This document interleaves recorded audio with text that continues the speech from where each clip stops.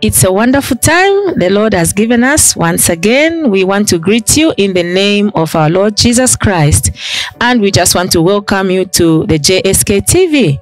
Today, we are so much blessed indeed to have another testimony, a powerful testimony from a woman whom God touched through the ministry of Bishop Joseph S. Kajila.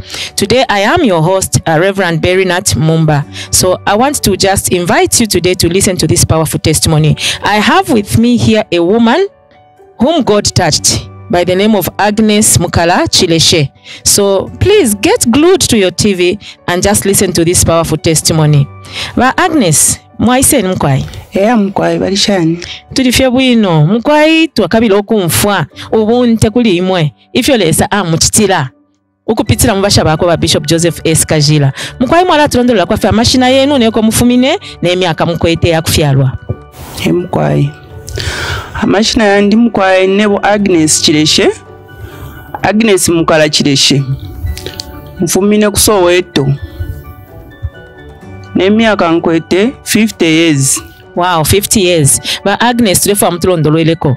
Bushe bwafya nshi ubu mwakwete ubu alengele uko bati muise na kuno ku Life Cathedral mukwe bati ba man of God ba Bishop Joseph Kajila bengeza mupepela mulondolole ubunte bwenu abantu baleka biloko mfwa na totera mkwai ubu afya obona kwete ine mkwai mu 2004 nalilele mutulo nintu nalele mutulo nalilotele umwana kashi nankaka urushishi kukulu kwa kulight elo bwachiro luchelo nali umfuira kwati ninyeleti weyo bandashire mukulu ati twi apo pene fyo bulwele waingire fo nambire okumfwa amolu kwati baleto babola mu amasando amolu yale fimba urufumo nalo lwale fimba nalilekera okuya ku period na lero alafi obushikufi obumo ngana alwala oluchero kufika akasuba inshi naleka amolu yali twalilira okufimba nalire munganga bali ndemba ula molu munali kwate inembwe shingi lero munganga omo naire nshasangire mu ekisuma nangu chimo mukuikala kwandiba anti bali njebera ati kabiye kuli ba Bishop Kajila bakaye mukukupepelela abantu balapola efo naishire kuno kuli ba Bishop Kajila ne chachi ne twalingire mu deliverance bambo kutupepelera paline lintu bale tupepelera paline nali umfuire ekintu ichaputukire kukulu kwa ku light na mbiro kula chenchenta panshi na timbo ne kintu ichiputukire shachi mwene lero amolu yandi nali umfuire yali angukile inshina ya fimba nomba yali ayanguka mumala nali tampiro okumfwa lintu nshirambo okumfwa mumala ba Bishop bali mpede anointing oil mumaboko mumwandi na anointing water nanwa oil na mbiro okushinga kumolu na palufumo nalire kunganda ero bwachiro chero pamande naliambira okumfwa mumala filya kwatiri debanga yabuka ya mwana efo nambira okumfwa mumala nde umfwa mumala mule purukuta mumala mwali ambira okulafuma efya pala kwatini liva na isa umfwa fe pali kaputurati pa na ya kubafu akuisa sanga ichapala kwatini liva kwati munofu fyali puishe nangu 4 days fifuma fye lintu fyambira okufuma nali umfuire mumala omwali kwati lufumo mwali angukide ukwanguka bwino sana ukusirima bwino sana amolu ukwanguka bwino sana nali tampira okwenda amolu yali fimbuluike epo napoleri apo pene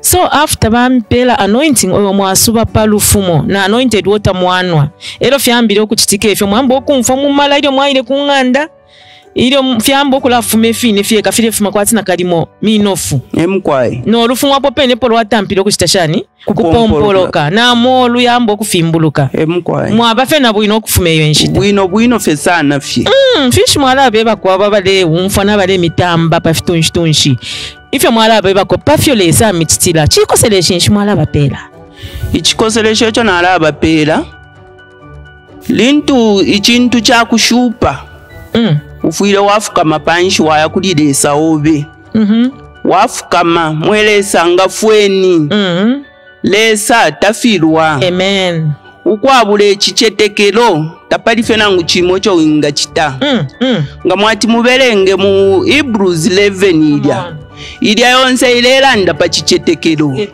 chili echintu echo ulekabila abena Nowa balya chichetekelo bakwete abena Yobo balya chichetekelo bakwete so mwe bana bakwalesa tufuire twakwate echichetekelo ukwabula echichetekelo tapalife nangu chimo cho twinga chita ine chichetekelo naishile nacho kuno kuchechi ku Life Cathedral kuli ba Bishop Kajila ba Joseph Kajila eko naishile kuno naishile ne chichetekelo kwabule chichetekelo nga nshapola chichetekelo naishile na chena ba Bishop munganga nalilipile pwendalama lero kuli ba Bishop nshalipilapo nangu hivi nangu ni 1 kwacha nangu fye hivi nife nangu ni 50 kwacha nshalipilapo mwe bana bakwalesa na ilefe ne chichetekelo echamposha amen tabampera po nangu ni mpia tio uchitepo efi ulepera ama testimony takuli ayabu fitakuli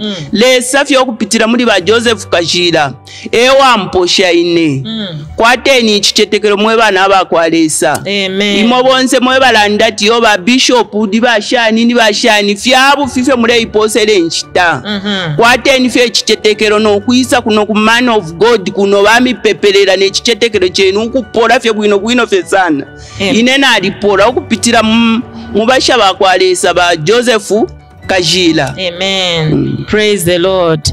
There you are, our viewers. You've heard for yourselves. This woman was attacked in the night when she was fast asleep.